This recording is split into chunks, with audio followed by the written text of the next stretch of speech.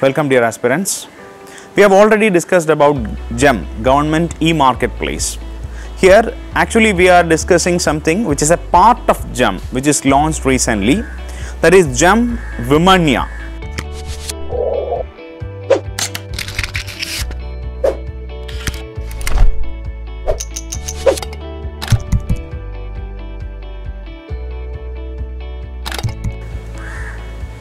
So as the name suggests, it is something related to women, and as it is a part of Government e-Marketplace, it will be something related to women entrepreneurs or women sellers.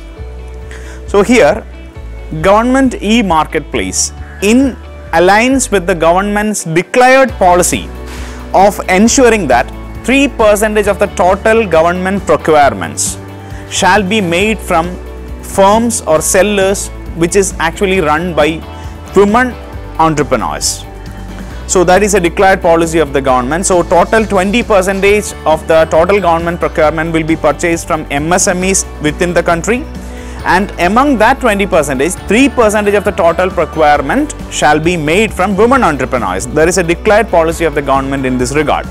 To enable that, we are actually launching a new portion, new part along with the Government e-Marketplace, within the Government e-Marketplace, that is Womaniya. So what are the particular advantages of giving this? Here we are actually targeting on these women entrepreneurs who are selling handicraft, jute made products, other accessories, home furnishings, home decor, and we are connecting them to the buyers who are government departments and government public sector undertakings. Here the most important aspects is 80% of the total women run MSMEs and other organizations in India are self-financed. Second thing, among this 80% or 8 million, 60% is actually run by women from particularly vulnerable sections of the country.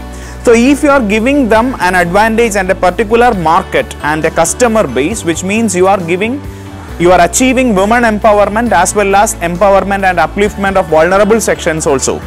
Along with that, it is as a direct consequence, we are improving a sustainable development goal 5, that is to achieve gender equality and to empower women and girls. So this sustainable development goal is also achieved, and there is another solid reality which sustains in India, that is whenever you are empowering a woman, if a woman is getting an income, 90% of that income is directly utilized for the well-being of their family, nutrition and the betterment of their children, which means women empowerment is in another sense poverty alleviation also.